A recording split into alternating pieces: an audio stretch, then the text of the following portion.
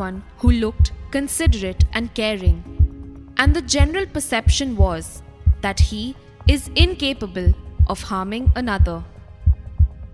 Understand that not all people who are helpful and caring individuals are out there to assault you.